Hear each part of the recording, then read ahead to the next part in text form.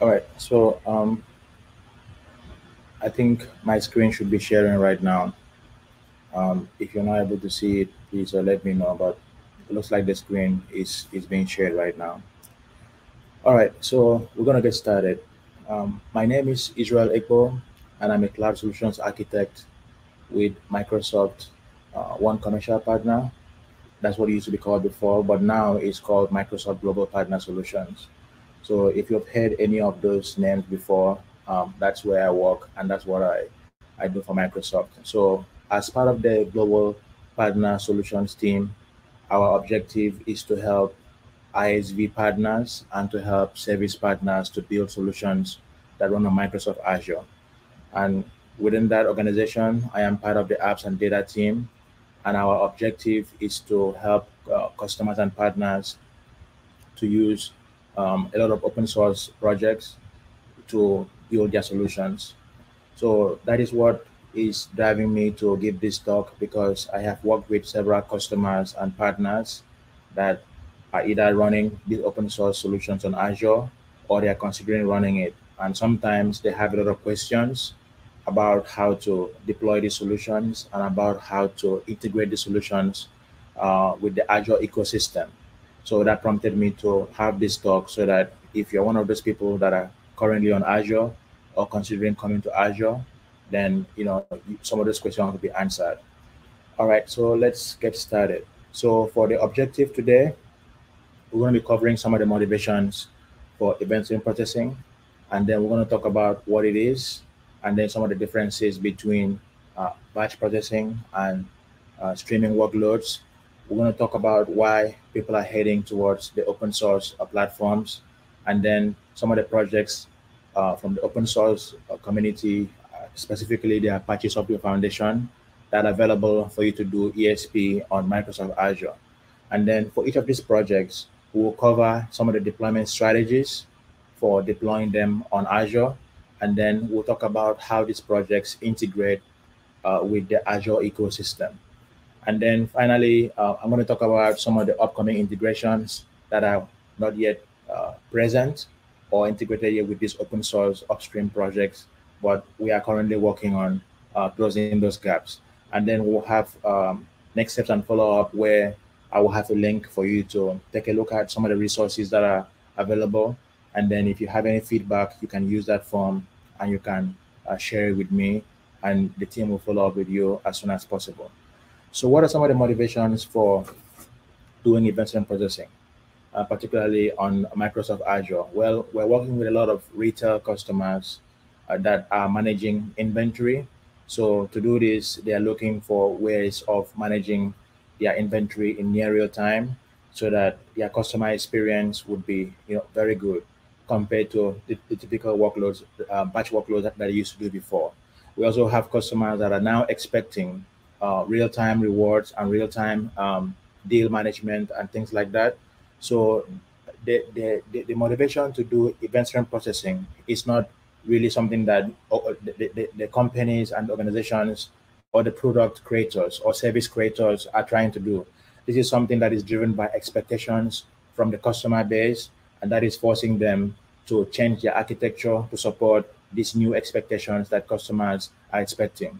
We also have financial service customers, healthcare customers, manufacturing and IoT customers that are switching from batch workloads to event-stream processing. So this is what is causing all these changes in both the proprietary and the open source ecosystem. But today's talk, we're focusing on open source. So these are some of the components of event-stream processing. So you typically would have a producer or the origin of the events generating these events and sending it to some kind of temporary buffering or storing mechanism.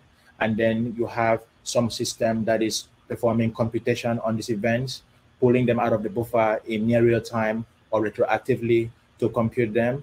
And then we have another the endpoint or some other process that is pulling these events up when they have been processed to consume them or to put them in some kind of destination or type it out into another workload or ecosystem that will continue the journey. So these are just some of the components. So this is important because as I'm walking through some of these open source projects, some of them have the ability to provide all these capabilities. And for some of them, they only focus on the processing part of it, and you would have to have some other system to do the temporary buffering for you to stage the events there before you start to process them. So now we're going to get into what are some of the differences between the batch workloads and the event stream processing workloads. Well, this has to do with the data set or the data stream. So if you're working with a fixed bounded set of data where you have a clear list of records or a clear list of events that you have to process or compute, then this is batch workloads. With batch workloads, when we have started the processing, whether we're doing enrichment, whether we're filtering, or whatever we're doing, we're working with a fixed set of records or a fixed set of events or messages to process. So this is bounded and it's not open-ended like we will see in event stream processing, where we're not dealing with a specific beginning or a specific end of events. We're dealing with a continuous stream of events, and sometimes we may have to do something like Windows operations to specify a particular window that we have to analyze or process. So the key difference between the batch workloads and the event stream processing workloads is that with the batch workloads, we're dealing with a fixed set of records. However, with the event stream processing workloads, we're dealing with an unbounded situation where we're continuously working with these messages or these events as they arrive into the system from the producers. Now, I'm going to move on to why some of the customers, the current customers and the prospective customers or partners are considering these open source projects. Number one is very flexible. So because the standard is open, it allows you to go ahead and understand how the internal architecture works and how the component works. And this allows for lower cost, because once you understand how it works, it is easy for us to integrate. And like I said before, we have these open standards where it is not like a black box where you don't really understand what is going on. But because you understand what is happening inside, some of these partners are able to create their own integrations based on that understanding. And it also allows them to contribute it back so that everybody understands how it works and the project continues to grow. And because of this open process, it allows for additional integration that may not be possible if something was proprietary. So some of the tools that we have today on Microsoft Azure that you can deploy and you can also integrate with Azure for event processing is Apache Kafka. So that's the first one that I see a lot of customers are moving towards. So we have Apache Kafka on Azure today, and you can use it for your event-driven architecture.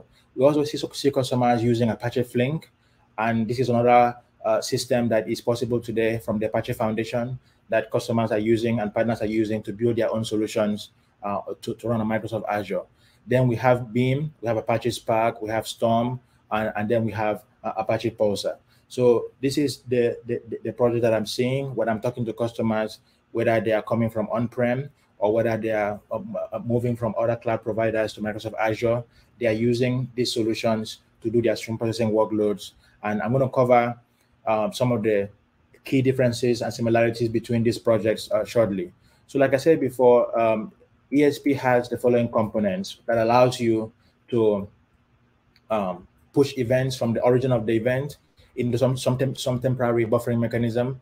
And then you have this storage or buffering zone where the stream processor is going to pick it up from there and then do the computation and then push it out to some other destination or to some other system.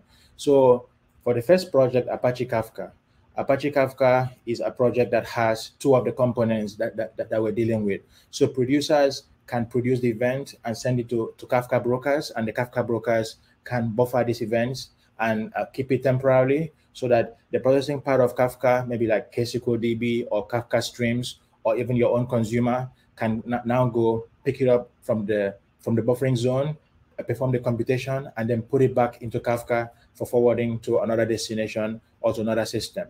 So Kafka is one of the components from the Apache Foundation that supports both the temporary buffering mechanism and also it has ecosystem components that allows you to perform compute on the events as they arrive, either in near real time or retroactively. Then we also have Apache Pulsar. So Pulsar, just like Kafka, has the ability to temporarily buffer these events as they arrive, and it also has a layer that supports you to perform the computation and the processing of these events as they arrive.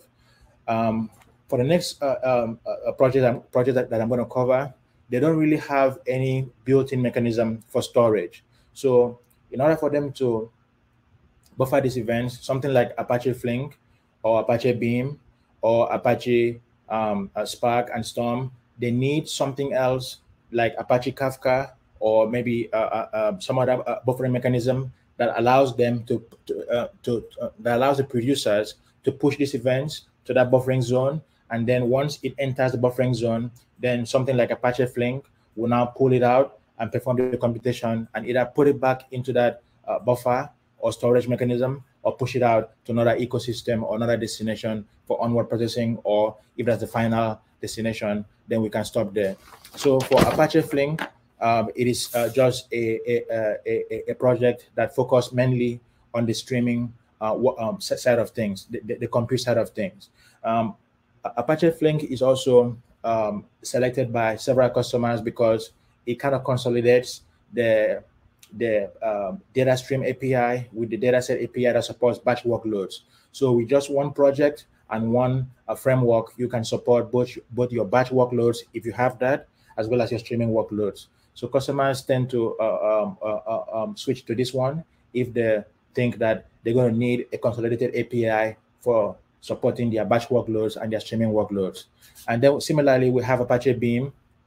Apache Beam sometimes runs on by itself, but it typically runs using either the Flink runner or using Spark behind the scenes to perform the streaming workloads. Just like Apache Flink, Apache Beam supports both streaming workloads and batch workloads using this consolidated API. So with Apache Flink and Apache Beam, you have the ability to do your ESP, but just like Flink, Beam does not have a mechanism that is built in internally to support the buffering, but you use it primarily to do the stream processing and to do the compute part of things. And also, Apache Spark is also available on Azure, and we have the ability to use it to do batch workloads and to do some micro batching, which they call streaming. But the streaming capabilities in Spark, to my perspective, is not really the same as what you have in Kafka streams, in Apache Beam, or in Apache Flink. But Spark is one of the tools that I also see some customers using it for streaming workloads. And then finally, I have Apache Storm. Just like the other ones, it can be used for streaming workloads, but it does not have the storage built in. So you have to integrate this with something like Apache Kafka to use it to do your streaming workloads. So now that we have covered all these different projects, and we have taken a look at the ones that focus mainly on streaming, the ones that have the built-in mechanism to do the storage, and the ones that support just the streaming part without the built-in storage, let's take a look at some of the mechanisms in which you can deploy these open source projects on Microsoft Azure. So we have two methodologies. The first method that we recommend typically for production environments is, if possible, try to focus on the fully managed option. So like you have on this screen, we have this metaphor where we have bakery products where for the pre-made croissant, you can just pick it up and go your way, and you have exactly what you need. You don't need to understand the internals of how to make one or what the proportions of the components you have to put to make it function properly. So just like that, we have similar capabilities on Microsoft Azure, where either from the Microsoft engineering team and product team, or from a partner that we are partnering with on Azure, we are able to provide you with these fully managed options. And sometimes we also have self-managed options if you want to do full control. So the choice between this is just a matter of balancing between how much responsibility you want to take on and how much control you want to have. So for folks that typically maybe in the lower environments, they want to have full control, they typically go with the self-managed options. And for the production environment where they want to offload that responsibility to Microsoft Azure, then we typically go with the fully managed options for production. So I'm going to briefly cover some of these deployment strategies on Microsoft Azure for each of the projects as we take a look at all of them. For Apache Kafka, we have the fully managed option from Tencent Cloud. So if you are deploying Apache Kafka on Microsoft Azure, we are partnering with Confluent today to provide you a Confluent Cloud that is fully integrated with Microsoft Azure, where you don't have to separate your deployment resources in a separate portal. Also, the billing is consolidated with your Azure subscription. So in the past, we used to have it as a separate portal where the deployment and the billing was separate, but now everything is fully integrated with Azure. Also, if you're doing primarily the producer and consumer paradigm, where you don't need something like log compaction, or you don't need a schema registry or KSQL DB or any of those capabilities, then you can go with the Azure Event Hubs for Apache Kafka. So the Azure Event Hubs for Apache Kafka is using Event Hubs behind the scene, but Event Hubs provides the Kafka protocol in front and allows you to communicate with Event Hubs using the Kafka protocol as if you were talking to brokers behind the scene. Then we have a semi-managed option that is sort of self-managed in some aspect and also managed by Azure in some aspects. So if you want to deploy your Apache Kafka on Azure, we also have the Azure HD Insight offering, where you can deploy your Kafka cluster with Zookeeper, with brokers, and you can bring in anything you want to deploy in the cluster. So these are some of the options that we have today that supports event reprocessing on Azure with Apache Kafka in a fully managed or semi-managed offering. Then moving on to the environment where you have full control. So if you want to have full control of your Apache Kafka environment, what we recommend today is the Confluent platform, either on virtual machines or virtual machine scale sets, or you can deploy it on Azure Kubernetes Service using the Confluent operator. So the second option is what people are typically going with, because the Confluent operator has built-in mechanisms to restart the brokers, if something is wrong, to restart Zookeeper, to restart any of the component ecosystems like the schema registry or Kafka streams or any of those things. So if you're running an Azure Kubernetes environment and you need to deploy your Kafka inside the same environment or inside an isolated environment in your Kubernetes cluster, then we recommend you using the Confluent operator, because that is sort of going on autopilot, and you don't really have to have too much expertise to understand how Kafka works behind the scenes, to know how to rebalance, to know how to restart, to do all those things. So with the Confluent operator on Azure Kubernetes Service, that can be used in production as well. But typically, the self-managed option is something that people reserve for lower environments or for maybe POCs and things like that. But when they want to go to production, they typically go with the fully managed options where they don't have to worry about any of the responsibilities of maintaining the environment. So we have covered Apache Kafka. I'm going to move on now to Apache Spark.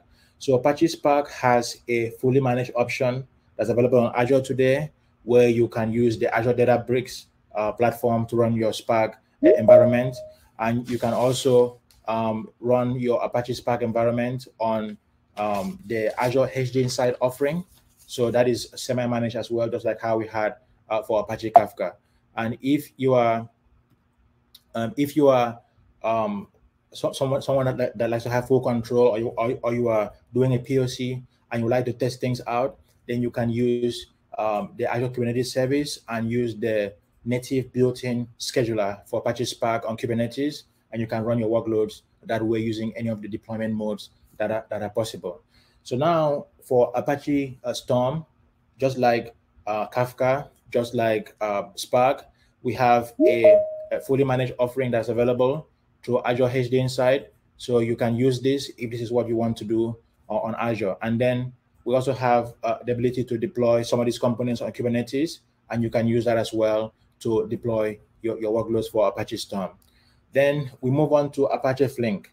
So Apache Flink has an option today that you can run on Azure Kubernetes Service using either virtual machine scale sets or using the native integration for Apache Flink on Kubernetes.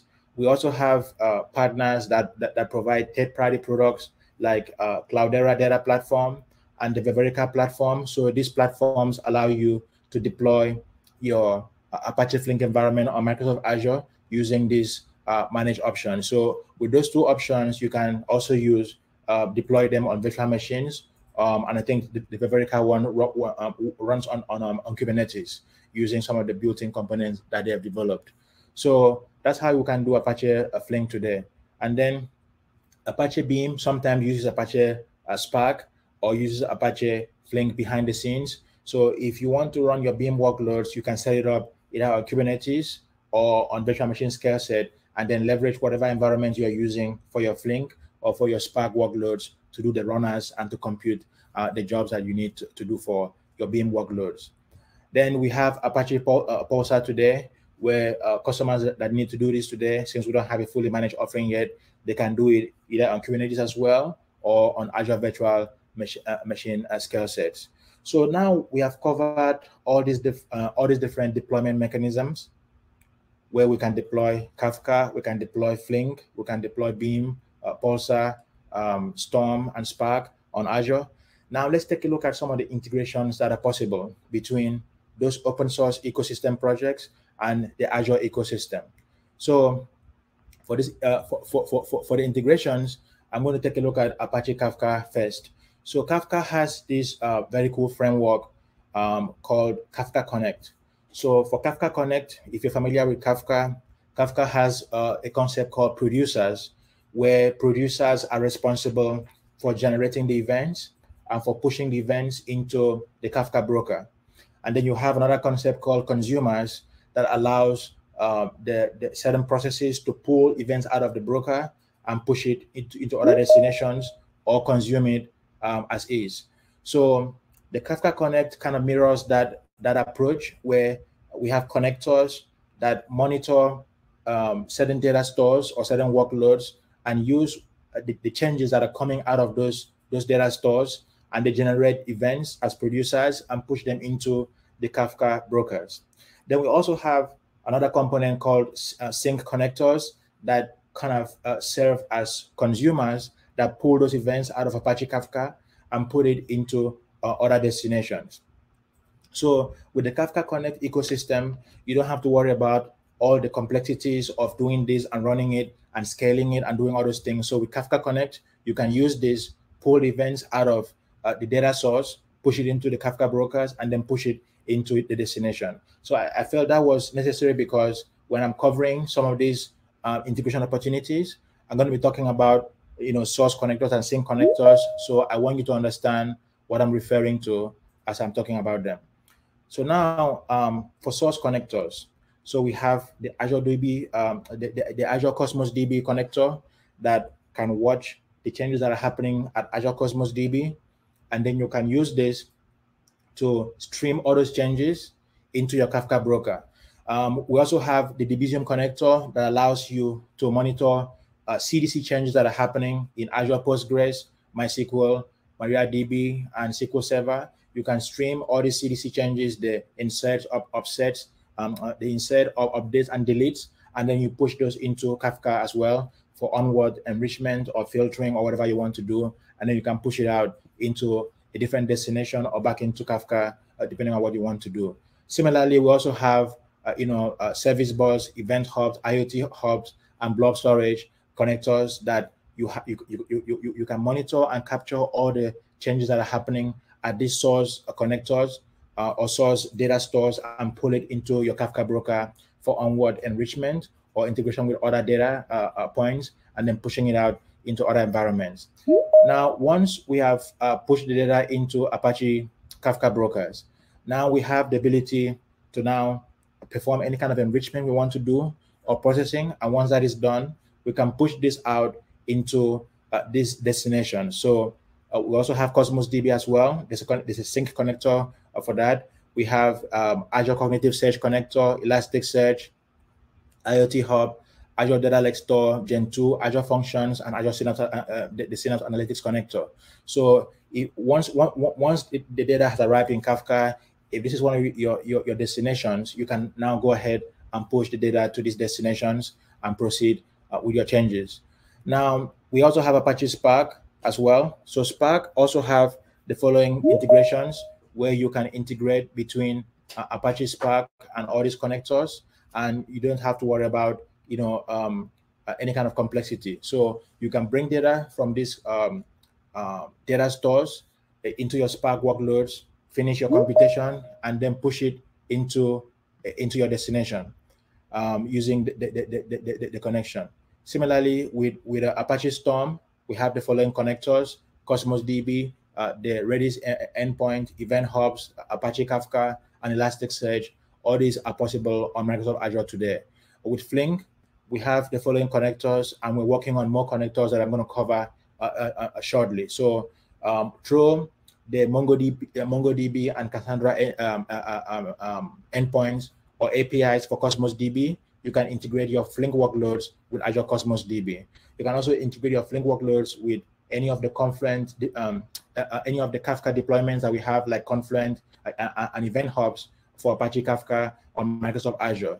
We can also integrate today with Azure Blob Storage. So starting in version 1.14, which is coming up soon, you can integrate with the blob storage and the data lake store connector. So for Apache Beam, we have the following setup today, where you can use the Cassandra API or the Mongo API for Cosmos DB to integrate with Beam. You can also use the Confluent Cloud offering, the Azure Event Hubs offering, or the HG Insight offering to integrate with Apache Kafka. And Azure Redis is also available for you to integrate with Beam if you want to do that. And then Apache Pulsar, just like Kafka, it has this architecture where there's a source pushing data into Pulsar, and where there's a sink pulling data out of Pulsar into those destinations. So we have the following integrations available, where you can deploy your Pulsar workload and integrate with any of these endpoints that are available today on Microsoft Azure. So one thing that is common between all of these workloads is that we can use Azure Active Directory as well.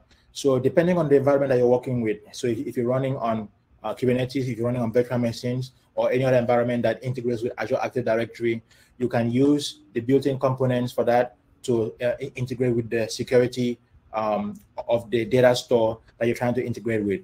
Another thing is that some of the healthcare, retail, and financial service customers, they like to run their workloads inside virtual networks. So with the virtual network integration, you can use this and keep all your data between the producers, the consumers, and the compute layer, inside a private network without having to route anything through the internet if you don't have to do that. So now that we have covered the integrations that are currently possible today, I want to briefly go over some of the work that we're working on today to integrate with additional open source projects and make this a more complete environment for you to do your workloads on.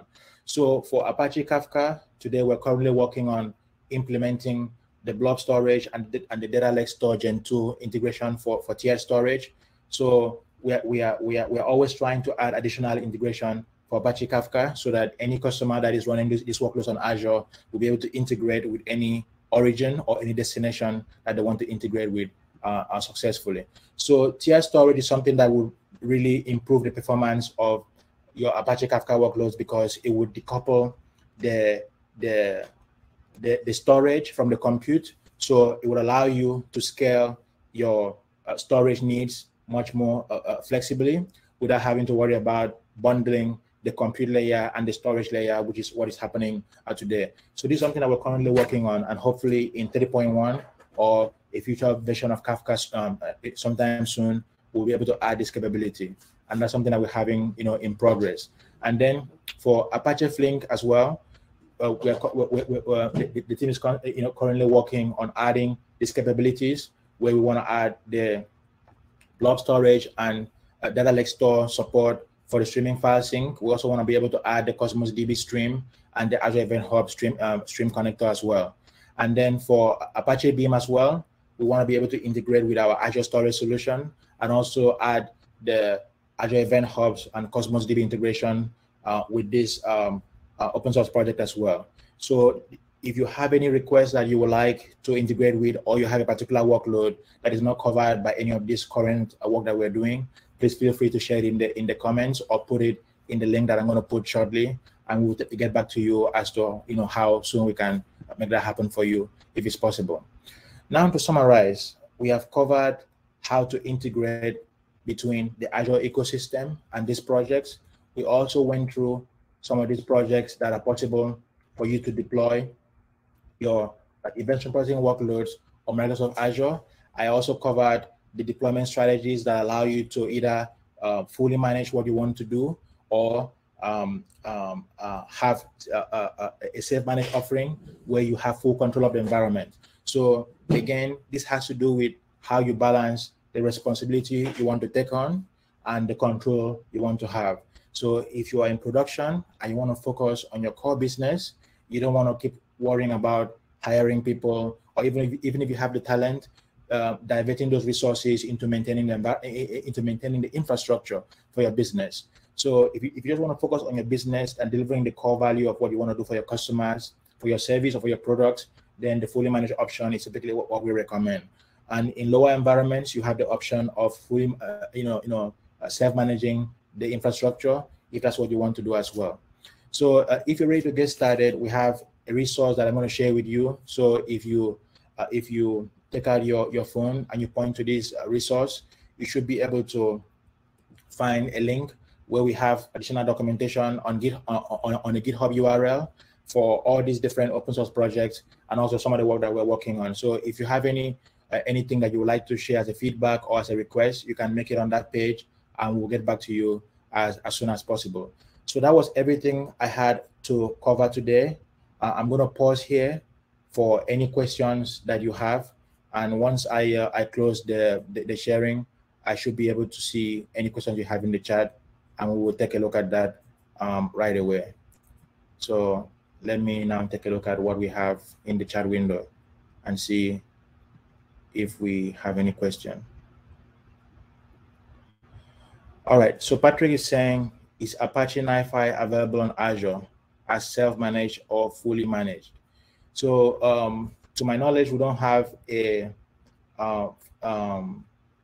fully managed option yet.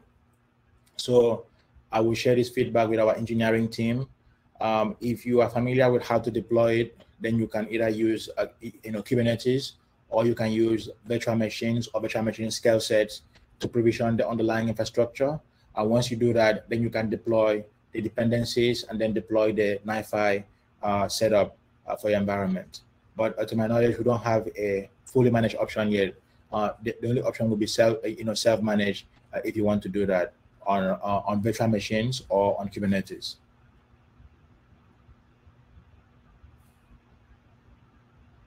So it looks like that was the only question.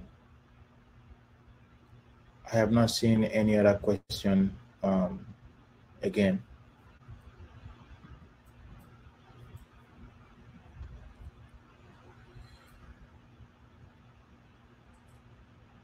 Okay, so Patrick says, cool, a fully managed version will be nice someday.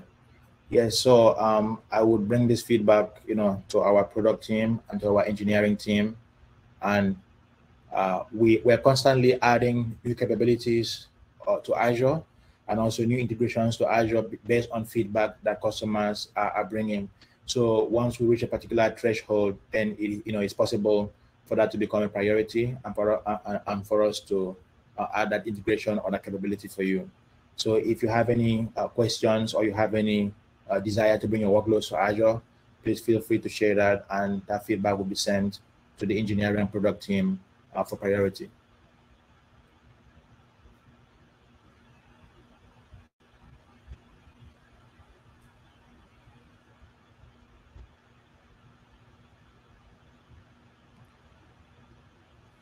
So I will continue to wait for about 10 more minutes. If you have any questions, I'm still going to be around, and you can put the questions in the chat, or you can use that form that's available on the page that I'm sharing right now, and we can take a look at the questions and get back to you as soon as possible. But yes, we have partnership with our engineering team and our product team, so all this feedback is constantly being shared with them, and it goes into the priority based on how often or how frequent is being requested. So for everyone that was able to join today, I thank you very much for your time, and I thank you for your participation. I am very grateful for you stopping by my talk, to take a look. So thank you for that.